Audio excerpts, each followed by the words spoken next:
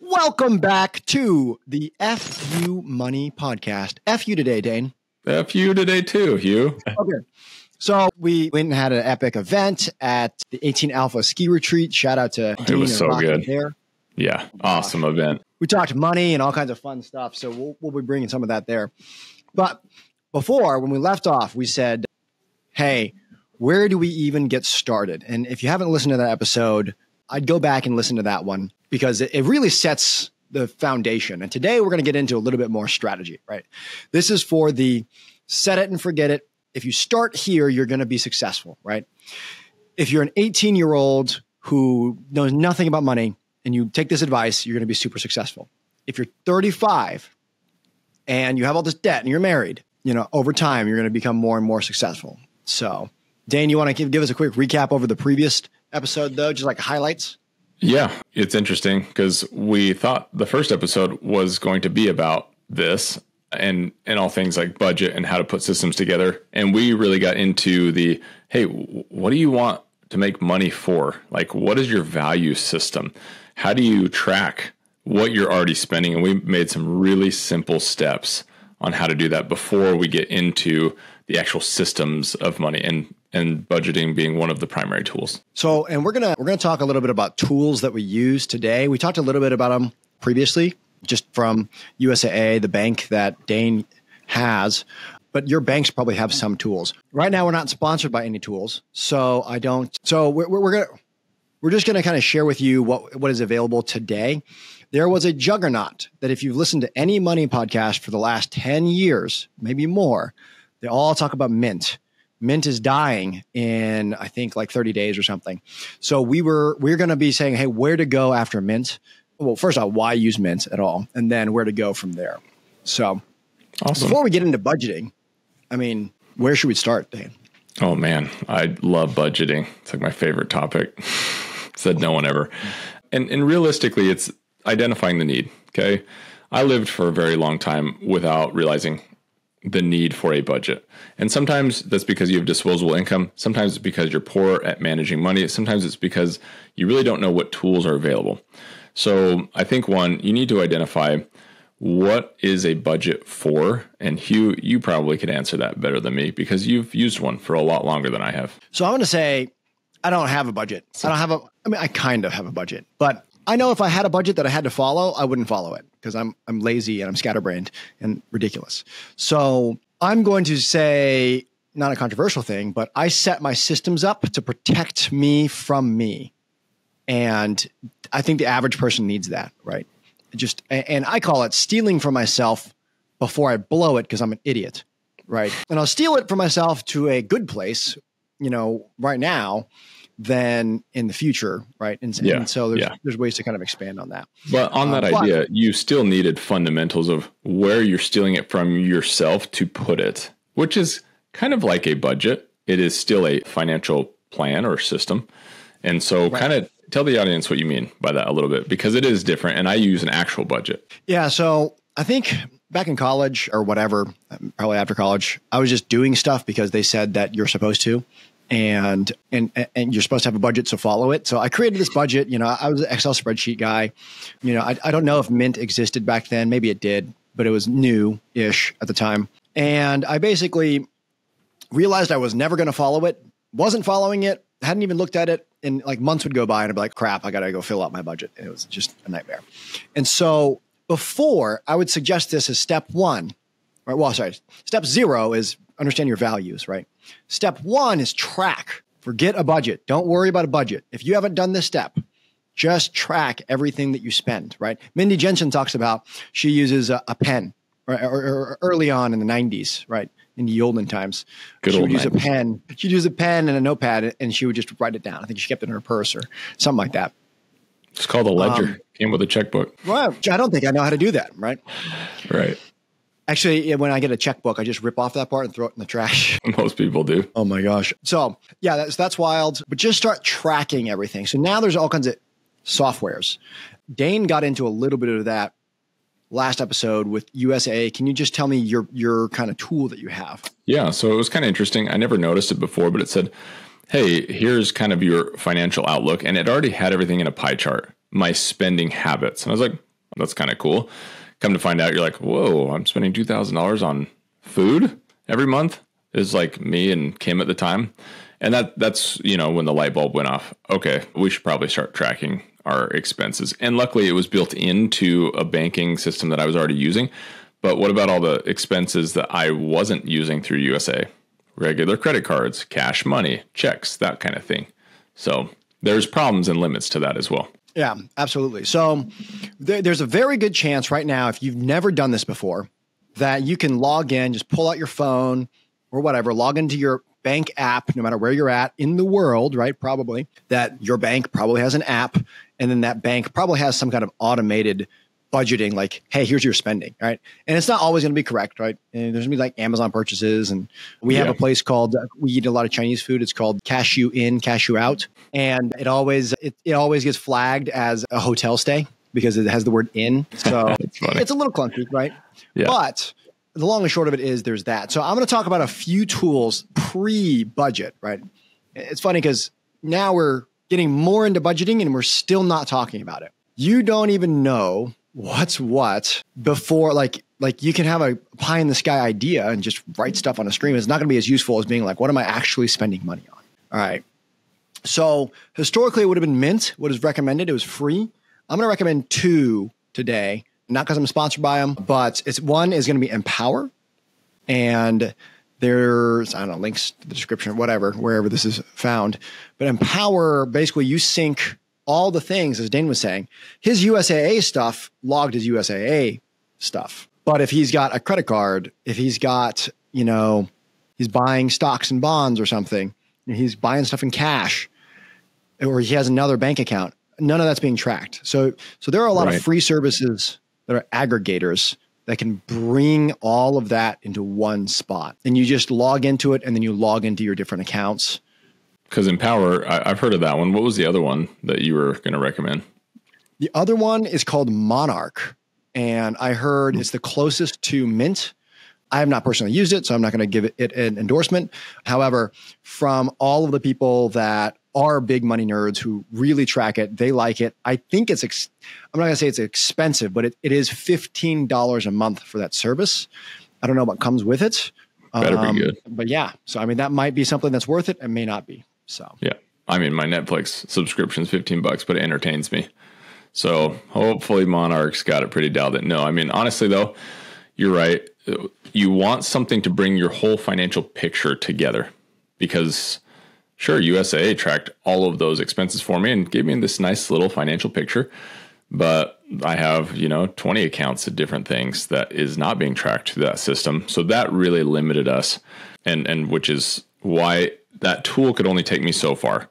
And that's where, against like all of the resistance that I had, I finally adopted a budget. Yeah, right. So step one, here's the easiest way to get a budget is track everything, right? Bind everything together. If you've got like, you do like 2 or 3 credit cards and this and that, and you bind them all together, some of them just start you at the day you sign up and you move forward. But a lot of this data is historical. So you can actually go back in time. It'll automatically go back in time for you and say, oh, 2 months ago, you had this dollars in your bank account. And now you have these dollars in your bank account, right? Your expenses were this much and your expenses are now that much. And it's just very different. But starting there, when you can see a whole picture of everything you spend, right? If you have a spouse, right? Everything you guys spend together, just pencil that out and just kind of look at what your numbers are and see if that's reasonable, or see if you were even aware of the spending. Yeah, you make a good point with partner or spouse. That's where, my wife and I really got held up, because for the longest time, she had money going into her Navy Fed. She was Navy, I was different branch when I got USA. So our money flowed into 2 different accounts, which left either of us with zero visibility. Then we would combine X amount finally. Like, it took us years to do that, which just made it a nightmare. The lack of visibility and quantifiability in what you're spending and how you're spending really turned us upside down, more than we had realized, because we just couldn't see it. And then by the time we could, we were like, that's bad. We shouldn't do that. Yeah. No, and you bring up a really good point. And foreshadowing in the future, I don't know when, but in the future, we will have an episode over how to split or how many people split couples' finances, the pros and cons of each one. There is no right answer.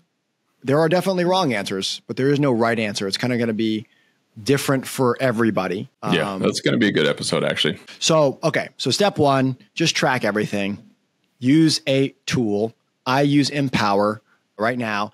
It's a little annoying because I have one bank. It's the local bank that I use. They're awesome. Old Missouri Bank. Shout out to them. Their bank does not sync with Empower. So I have to manually log in and update the accounts. That's and I just do it terrible. once a month or like once every 6 months. Like I really blatantly ignore it. But Empower is designed to give you an overall net worth, right? If you got student loans, it has your student loans in there. If you have cars, you have your car loans in there. If you have houses, it has your house loans in there. It also has the value of your houses, and it has the value of stock portfolios, and it has the value inside of your bank account.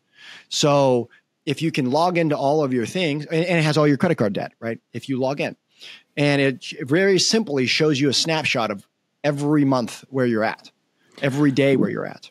Now, Empower, they used to be called something different.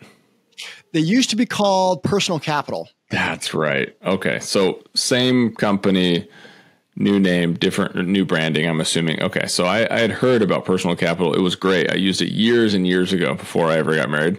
And when I had full control over my own expenses, it was awesome. And then I stopped using it for some reason. But anyway, good to know. Empower. Okay. Yeah, I'm pretty sure their logo is even the same. It's just they just updated it to Empower instead of Personal Capital. Okay, got it. I still use it. I don't want to say barely. I still use it. It's just I wish it would integrate with Mint. Did integrate with my bank. But Empower does not still. So if Old Missouri Bank IT guys, you guys are listening, we'd love for you to interact with some of the larger guys out there for open up your APIs or whatever. Definitely. Well, that's awesome. Helpful. Okay. So step one, track, right? If you can get historical data, just go back 6 months. If you can't get historical data, don't fret. Don't freak out. Just wait. Just live your life for like another month or two and just kind of see, can you go back 1 month and just see what your expenses are like? Okay. So Dane, you've lived your life. You've seen what your expenses are like. What are our next steps? For me, it was, okay, we are adults now.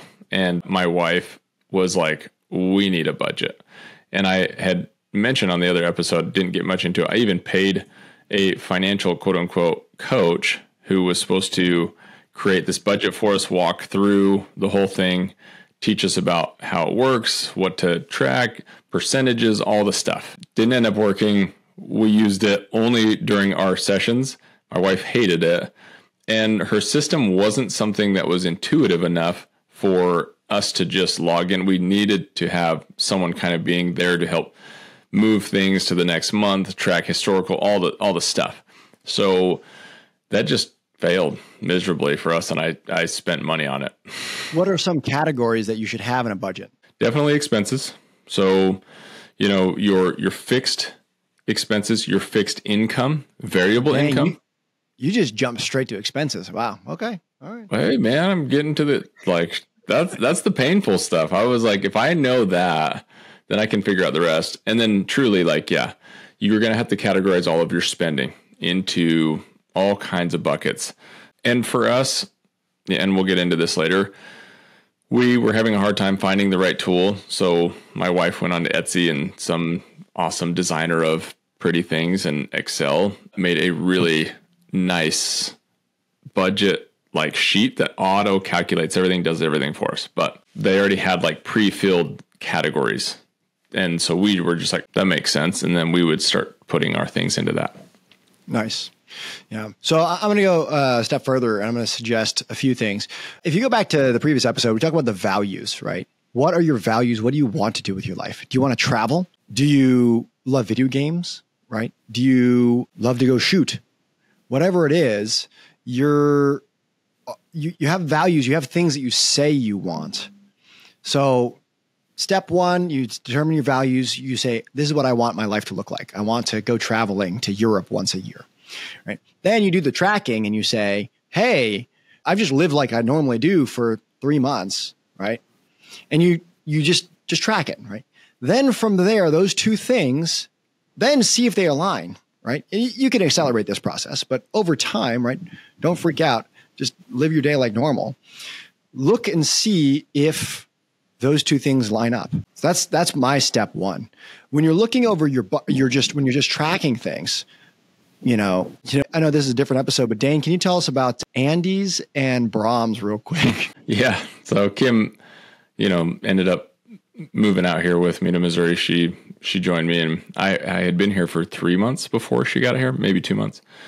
And so she was looking over the bank statements, and she'd never been out here. She didn't know what Andes or Brahms was, but every other charge multiple times a day, and definitely more than I should have in a week, was Andes, Brahms, Andes, Brahms. Andes. And she goes, "What in the world are you spending all this money at these two places?"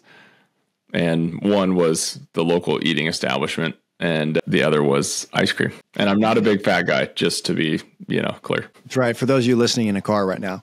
No. So, okay. So he just looked at what his spending was, right? So let's say Dane's value was travel. He wants to travel, and he can't find money in his budget. He can't find his money to go traveling. But then here he is, he sees his budget, or he sees on his just tracking, right? We're not even to budgets yet.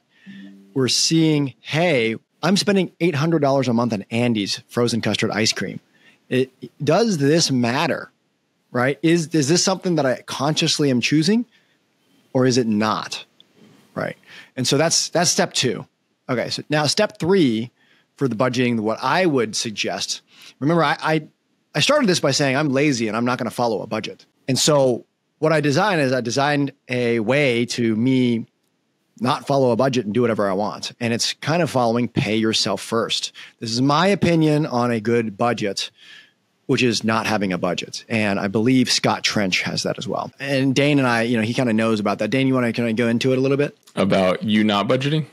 Yeah, like pay yourself first and like how. Yeah, so pay yourself first is, a lot of financial literature is out there on this concept. So it's nothing new. It's always take the first portion of what you make and pay yourself. And that might differ depending on your income level and where you're at in life. That could be 5%, that could be 10%. Some people can pay themselves 20%. You really have to know, again, track your spending and understand your lifestyle and living expenses. But at the end of the day, you should be paying yourself something. Even if, and I think in Profit First, or maybe it was another book I read, they're like, even if it was $1 a paycheck, get in the habit of making that a transaction that happens the very moment that money hits your account. That should be the first thing that happens. And here, I'm gonna share with you guys, Dane shared the concept. I'm going to share with you the action now. Really, really simple, straightforward. And in fact, you can even pause this to do it right now. Just, don't be texting and driving or whatever, but it's very simple. Step one, you look at your values and you say what I want. Dane wants to travel. Dane likes to travel. Dane's going to go into USAA and create a new account called travel, right? Then he's going to go to the other one called whatever his, other values are, right? Now, before that, right, I'm just making sure that you guys are aware. The first one should be a savings emergency fund. We'll get into that later. Like what categories you should have. We're not getting to that right now. This is just the how. The how is create an account for the thing you want, then set up an auto draft. This is very important. We just had a conversation this morning with our employees about this. They're like, I've tried this pay yourself first thing for the last 6 months, and I've only saved $400. And we keep robbing the account. It's because they were manually doing it. They didn't actually commit, or they didn't have the steps.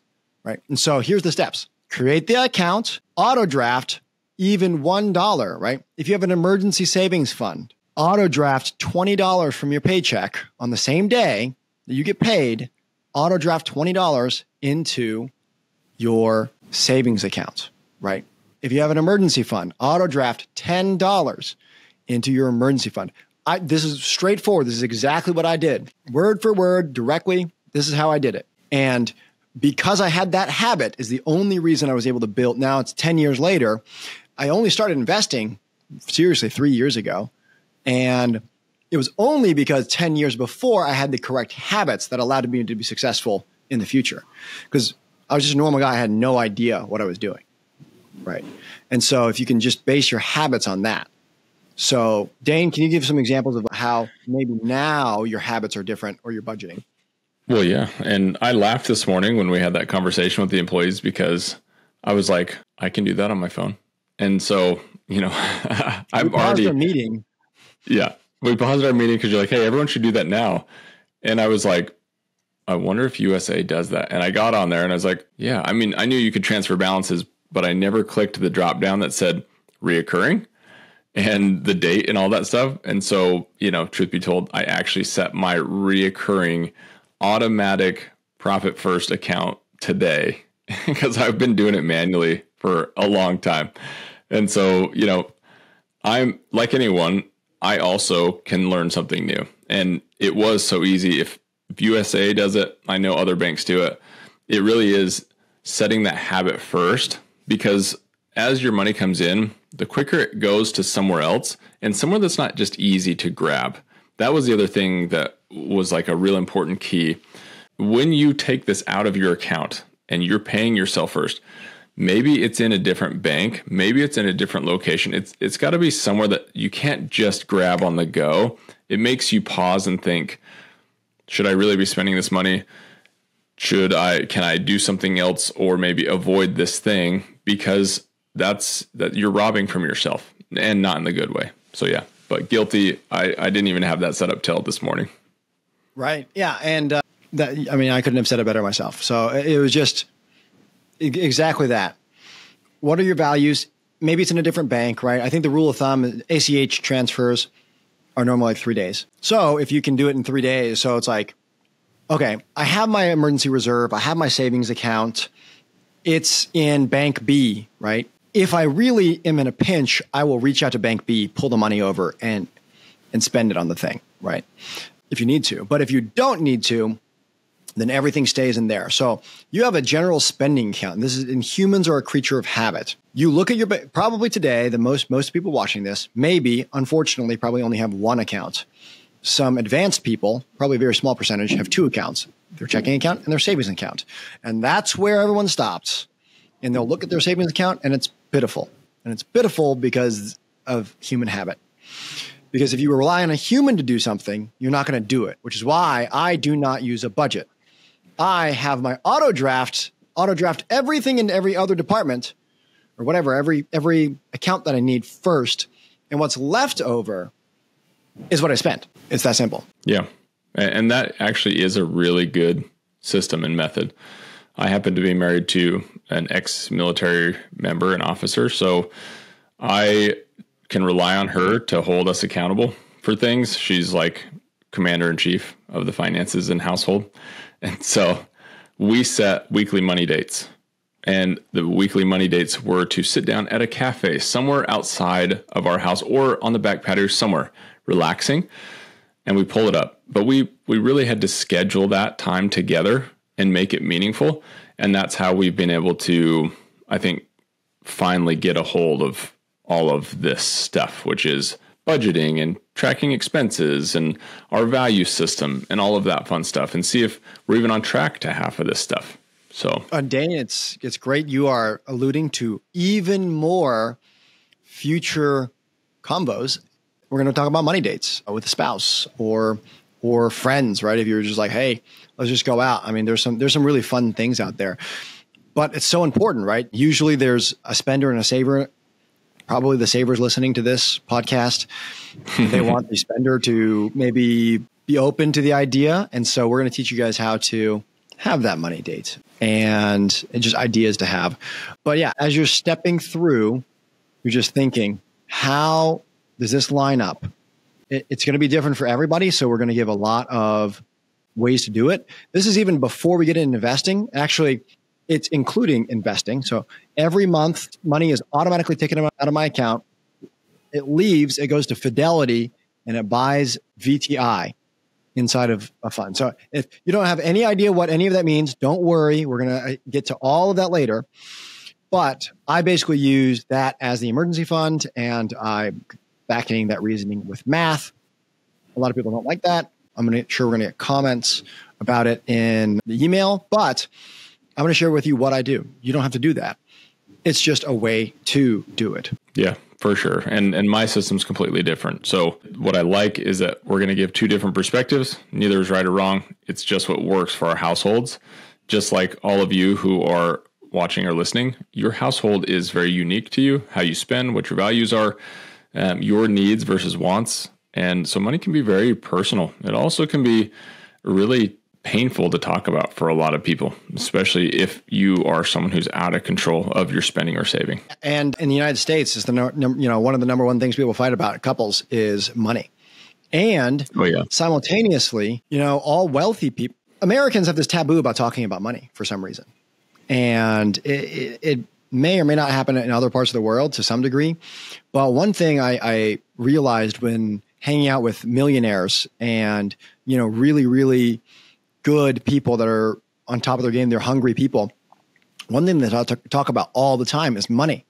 And it's not in a snotty, I have more money than you way like is portrayed by the media or TV, but it's just like money. It's either you're going to control money or money's going to control you. And I heard a great saying last week, and it was if not having money is like not having water. If you don't have it, that's all you can think about is how do you get more money? And this show hopefully will step you through maybe you're, negative $100,000 in debt back to zero and advance past that. Right. And we're going to do it in a way that's not eating rice and beans, do it in a way that's not depriving you of yourself. Now you might have to sacrifice, but it's not going to be super, super bad. And so we're going to give the best, and we're going to have people on that have even better ideas. Right. So, yeah. And, real talk with the audience. I've been in that position where money was like water. And when you're out of it, all you can think about is what am I going to do to get more to pay my bills or whatever that is? And am I going to be eating tuna fish out of a can? And so times can be tough. Things can come up that are unexpected too. And so being financial stewards is probably one of the single most important things we can do in the modern age. But so few people understand how to steward money beyond just investing and making a lot of money. So lots of things to cover, which are going to be pretty cool. And I think are going to touch home for a lot of people as well. Yeah, I was hanging out with like 80 millionaire and there's some other folks too that, that we hang out with that are very, very wealthy. And some of them are laughably horrible with money. And just because they know how to make a lot, but then they spend just as much and they don't have any fundamentals. On the flip side, I know some very, very, very low income, friends of mine that are doing fantastic. They have a house. They're living below their means. They're doing a lot of stuff right. And they pretty much have financial independence already, even though they're just, not necessarily minimum wage jobs, but a little bit above that. And, there's just a couple. And that's, it's definitely doable. It's all about the fundamentals. And so, yeah. Anything else before we get out of here? Are we going to talk about budget? I don't know. You don't have a budget, but I mean, about the budget. Okay. No, I didn't know we were okay to talk about the budget because we had talked about a lot of things. But really, do we want to break it into a second episode where it's like no, what categories are on the budget? No, maybe we can dive into that a little bit. The whole idea truly is budget is accountability at its basic level because it tracks things, all the things that we're talking about today. It can also help you automate, which is nice. So, and again, you can pay for fancy software. There's some really, really great budgeting tools. You can pay like my wife did for someone to design it. So it's all pretty and nice and like pleasant to look at. And it doesn't cause you an immense amount of stress. And it auto calculates, auto populates. So many people are good with the science and the math behind these tools. Pay them to do it right. Unless you have such a simple way of life that you can do it on pen and paper, which I did for years. And that's when I was doing the best managing my money. Weirdly enough, you add another person to that equation, it becomes very difficult. But at the end of the day, whether you go to Etsy like we did and you pay to get a budget or you pay for any and there's free ones too, or you subscribe to the Dave Ramsey one, whatever that is. It is a fundamental tool that's not just going to help you and your household. When you go to borrow money, when you go to do things, one, it'll help you weigh price versus cost, which we'll get into on a different episode. But more importantly, when a banker or a lender says, hey, I need to understand your household expenses, your income versus debt ratio, all of those things, a budget's going to make all of that so much simpler for you to understand and for them to see your financial picture. So I will give a plug for that. Yeah. No, and I apologize to the listeners for trying to cut you off early. Yeah, in my mind, I don't use a budget, and the budget I set up one time, which was do all your auto drafts. Whatever's left, have that, right? Yeah, which I adopted from you. So I took our budget and then started auto drafting the things within that are important. So it's kind of like we have a hybrid system, right? Make it easy on yourself, but still track and look at it. It's going to be subject to change too, because whatever next year we could be talking, and it's completely different because a situation has changed, or there's a better tool out there now. So what my budget does look like is I have an emergency fund. I have a non-emergency large purchase. So there's going to be like tires that $50 a month goes into. So that's $25 per paycheck. The emergency fund, I think it's like $100 a month. Then I used to start small. I think it started at like $10 a month. And then now it's up to $250 a paycheck goes to buy S&P 500 index fund. And basically my quote budget is I have all these accounts. It's Dave Ramsey's envelope method, if you don't know that method. And everything's automatically parsed to the beginning of the same day the paycheck comes in. And then that goes into those buckets. And then what's left in the spend account goes there. Now you can even get crazier with it and say, this is the grocery account. And we are only going to allocate $700 to the grocery account. And, once we're out, we're done, right? For the month, that'll be a tough one. But then you have an entertainment account. Then you have, right? And so where are you getting those categories from? I would suggest you get them from you having previously just done not a budget and just trash your existing spending, right? So step one, wrapping this kind of back up. Step one, have your values. Step two, track your spending. Just if you do nothing else for the rest of your life with money, just track your spending and be aware. Step three, see if your tracking aligns with your values. Step four, write that into the budget, right? For me, a quote budget is all of the accounts with the auto drafts. For Dane, his budget is a fancy Etsy profile. For 1990s Mindy Jensen, her budget was writing it down on a piece of paper in the kitchen, right? So that's kind of my progression through it. And the only reason I like my version is because, I'm the smartest and the best. No, of course not. But no, it's because I don't have to think about it, right? I spent time many moons ago to think about it, and I probably check it once a year, right?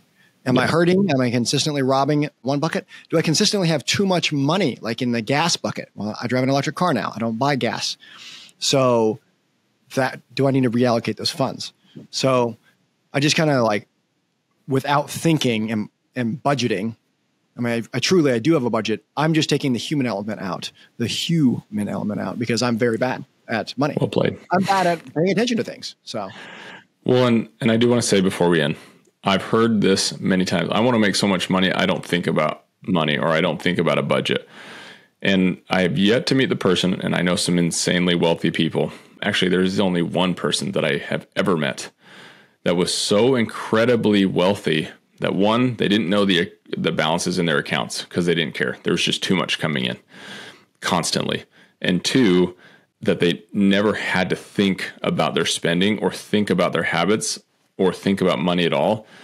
So, for the everyday person like us, you will have to at some point look at these tools if you want to get serious about your financial future and your present situation. It's just something I had to eventually just admit that I couldn't do this without some sort of plan, some sort of tracking, some sort of system, because I was one of those people who would have liked to think, I don't want to think about it, because I had high disposable income at one point. but it never put me ahead. And eventually it caught up to me where I did need to think about it because it was facing me, and it was unavoidable to not think about it, I guess is a good way to say it. That's great. That's awesome. Cool. Well, if that's it, then we look forward to seeing you next week. If you guys can leave a review, if you're just hearing about this, it really does help grow the channel. And Dane, where can people ask us questions or find out more about us? I believe that's Hugh Carnahan at hughcarnahan.com, right? No, it's podcast at hughcarnahan.com. Podcast at hughcarnahan.com. So we actually improved from the last episode. But yeah, shoot us comments, emails, topics, things that we can either re-explore or things that you hope that we get into in future episodes. A broad subject, but we want to deliver that value in every episode. We read every comment and we try to respond as best we can. And a lot of the questions will make its way to the podcast and we'll talk about them. If we don't know the answer, we're going to find an expert who does know the answer. And so we're super excited. And yeah, anything else for the listeners, Dane? Again, just your participation means a lot to us. On top of that, we really care about the community and people's financial literacy. There's a lot we still need to learn. So we're excited to see where the journey goes. But thank you for tuning in. All right. We'll see you guys next week.